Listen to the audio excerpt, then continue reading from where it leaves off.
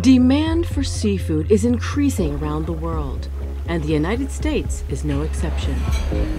Providing enough fish for a growing seafood demand requires a little innovation.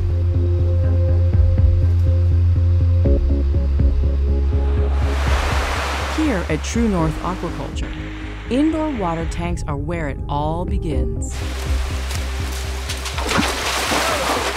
A fish like this can hold up to 5,000 eggs. Oh yeah, look at the size of them eggs. Yeah, see? Oh yeah. Good eggs. To make sure that juvenile salmon thrive, the water in the tanks is carefully monitored to try to mimic the rivers the fish would normally hatch in. If we don't have clean water, we can't grow our product.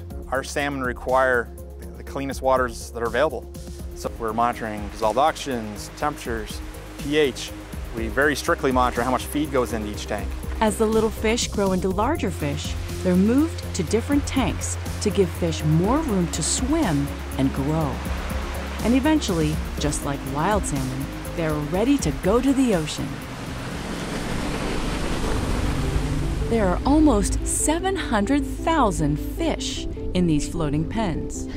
Healthy, happy fish. The netting, like a fence on a traditional farm, keeps the fish in and predators like this seal out.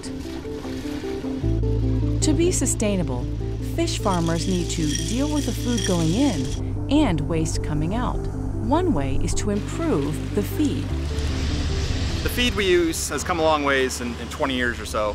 It used to be primarily made out of wild fish. Today, we're using only 15 to 20% fish in our pellets, so we're much more sustainable today than we were 20 years ago. Along with more sustainable ingredients, fish farmers are also improving the way they feed the salmon with the use of underwater cameras.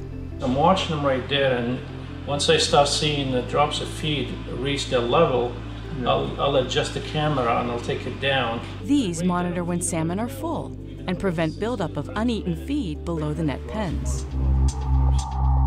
To take care of fish waste, True North relies on nature.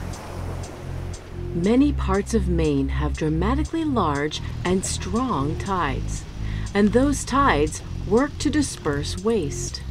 This waste is mixed with other micronutrients and safely absorbed into the food chain, just like the waste of wild fish. Down East Maine's a great place to have salmon aquaculture. There's a lot of flushing action, and it's good for the fish too. You know, it creates a lot of oxygen for the fish, it keeps them healthy. So it's a perfect place to grow for salmon. My father managed a herring plant, and I worked with him, and that folded up, and you know, the wild fishery was done in Maine, and so you know, aquaculture was a natural thing for me to jump to. By growing our seafood locally, these ocean farmers are using the experience they have from commercial fishing to produce a sustainable source of healthy protein, while also creating work that is meaningful and even fun.